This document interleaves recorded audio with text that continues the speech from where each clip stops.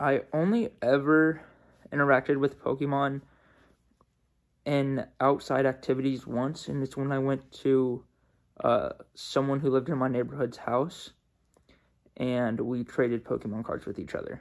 But me and my dad used to have this little Kira and Daddy Day tradition where every Sunday we would go to Target and buy like $20 worth of Pokemon cards.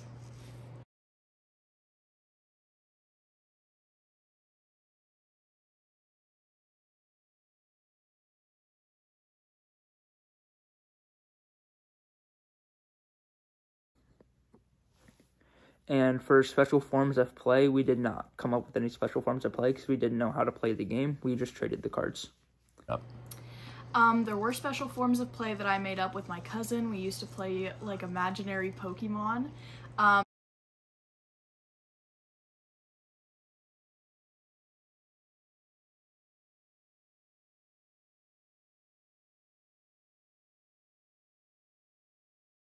Pokemon Go first came out, we would ride our bikes around pretty much all over town and go around collecting Pokemon. And one of my friends had a car, and we would ride around in his car and go to a place where a bunch of Charmanders would spawn. And now I trade with my friend who I work with. We used to trade Pokemon in-game. We would play Pokemon cards, and we would sometimes do imaginary Pokemon games.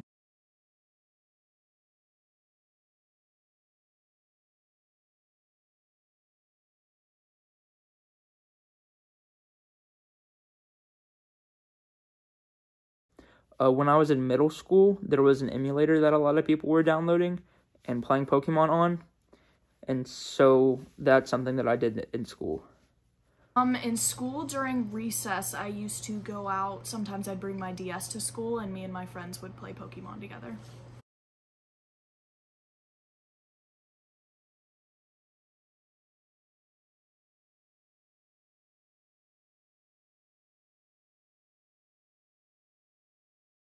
No, but I do remember once when Pokemon Go was pretty big, there was a church in the community that had a cooler outside that said for like Pokemon Go players, here's a free water. Another rule was that I couldn't be out playing Pokemon Go with my friends too late.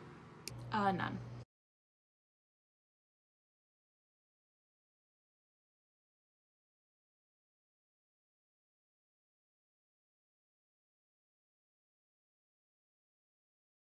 In terms of regret or other feelings, I would say yeah. I regret not getting into it earlier.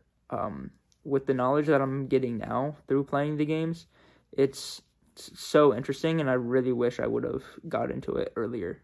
Nostalgia and joy.